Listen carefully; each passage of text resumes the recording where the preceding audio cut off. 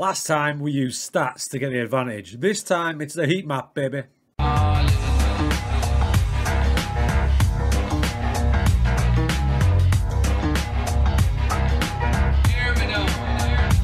What's up everyone, how's it going? So last time we hit the in-match management with stats. Today we're going to use the heat map. These are the two main things I think I use in match to try and change the outcome of matches and the way my team are playing, the way the opposition are playing, all sorts you can do. Now for this, we're again going to use the Tato skin by Wazzy. So if you really want that skin, the link is down below. So if you type in the comments, what's your skin? I'm not going to reply to you because the whole video is kind of about the skin and it's in the description. So you can either read it or just listen. And the main positive of this skin is the match day screen. If you're a data geek like I am and you really look at them things and see how it can affect your match, this is an absolute beauty. Match day screen is here. You can see it's absolutely loaded. You can customize it however you want. You can change things like this. You can drop it down to whatever you want. There's all sorts you can do. And across the top there, you've got a load of different things as well. And this is where we come in. Remember last time we were looking at the player stats down there. This time we're going to concentrate on the heat map. Look, there's 6 seconds gone, so we won't look into it yet. We'll give it like 20-30 minutes and we'll come back to this screen. So there's 25 minutes gone and we're 1-0 up. All's going pretty damn well so far. And the heat map shows how aggressive we are being, and it also shows how defensive your opposition are being as well. So if we take a look at ourselves first, this fella here is Garvadol, playing as a wing back today. You can see his average position is really high up. He's way up there, isn't he? Consider his two centre backs there. He's there, so I'm quite happy with that. It means we're pushing on. Now what I'm looking for is to affect games. Is my striker isolated? Because remember, I'm playing one up front in a 4-3-3 and he's on attack duty, so he's going to be naturally higher up. So what I'm looking for is, are the guys in behind him, these four, are they getting close enough? At the minute that looks okay to me. If they weren't getting close enough, that's when I could consider this change. So using that heat map, if I think the striker is too isolated on that attack duty in a system like this, I've got a few options, haven't I? I can simply drop him back into a more deeper role. You can see he just drops back there. Or if I'm happy in the role he's playing, pressing forward, instead of being on attack, I can drop him back to support. He'll naturally come a bit deeper. Now if I don't want to change that, if I'm really happy with the way he's playing, for example in this match, Silva has scored the goal, so I don't really want to change that, but I still want the players to get a bit closer to him. It's these players in and around him, namely these four. I've both got them on attack already, so they are advanced, but maybe I need one of them in a more advanced starter position, so I could possibly move Sozaball there up into that area, so he's already naturally closer to the striker. These are the options I've got with that striker using that heat map. But for now, I'm happy. They're laid out the way I want them to be. And if I look at Stuttgart on the other side there, you can see how deep their back five are. They're playing wing backs. I've really notched them back. And they've also, their two central midfielders are way back as well. So I look at that, I know that I'm pushing them back. They're not providing much of a threat to us. So if we're not winning and they're that deep, maybe I have the option of pushing that defensive line up. Because look, they've only got this lad here. And look where his average position is, in the centre circle. So I've got the option then of going to my team instructions, going to out of possession and pushing a bit higher to put them under even more pressure. And we're going to do that for this little experiment for this match. Okay, midway through the second half now, and you can see the change that's happened using the heat map. What I've noticed is that Stuttgart are trying to push up a bit more. You can see they're not as deep as they were. The wing backs are getting a little bit higher. They're still pretty isolated there, the striker.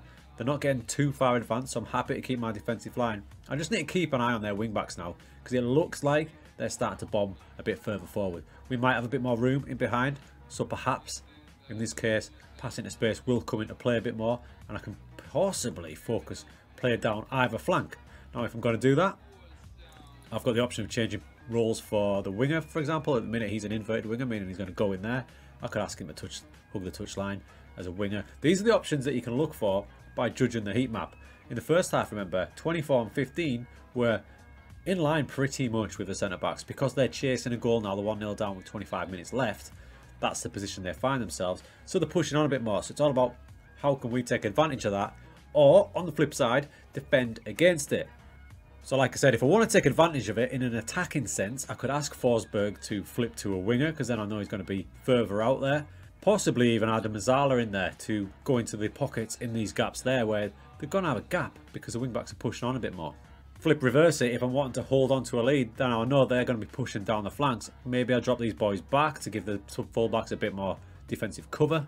And we can tweak a few roles. Instead of Garbador being a wing back, we can drop him back to full back just so he maintains a bit of a deeper line so we're not too exposed. So these are the options you've got judging from average player positions on that heat map. That's why I like to check it every 10 minutes or so, because you can kind of see the way the game's going, especially at half time. Like, our opponents are chasing the game now, so you can see they're just creeping forward a bit now, so I need to be aware of that. Maybe I change our mentality to back off a little bit. On the flip side, if we're chasing a goal, maybe it's the way around. Maybe they're going to start dropping deep. We need to have a look at that.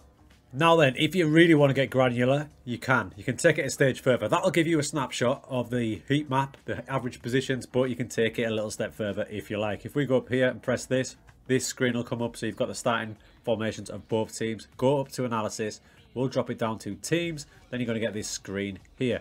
This is a new video all by itself, but for now we'll carry on. Now down here you can see average positions. We'll click that and you can see positions with ball, without ball and overall. Select your own team first. Let's have a little look. So this is what we're doing with the football.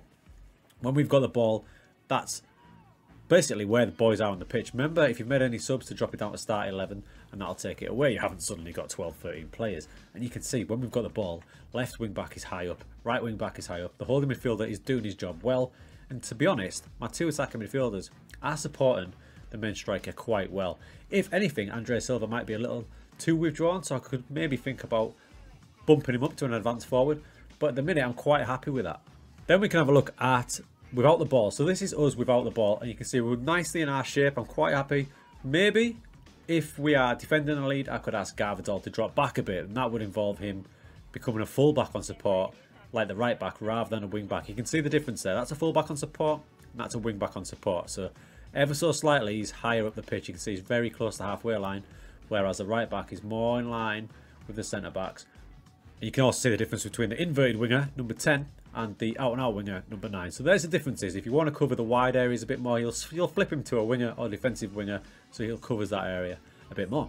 And the last button is average position overall, which is pretty similar to the heat map you are looking at on the matchday screen. So there it is, matchday overall, pretty much expected.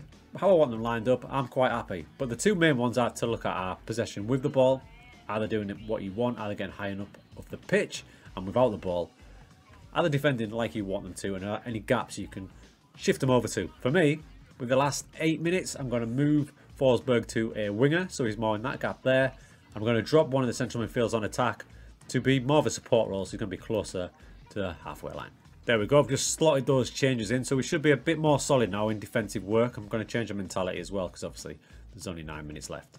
And as we play on, Stuttgart have had 7 shots. They've been stuck on that since we made the change, so that tells me that the solid little changes we've made have just sealed the game up. In actual fact, we've actually caught them on the counter-attack and took a second, so it's worked absolutely ideally. A nice 2-0 win.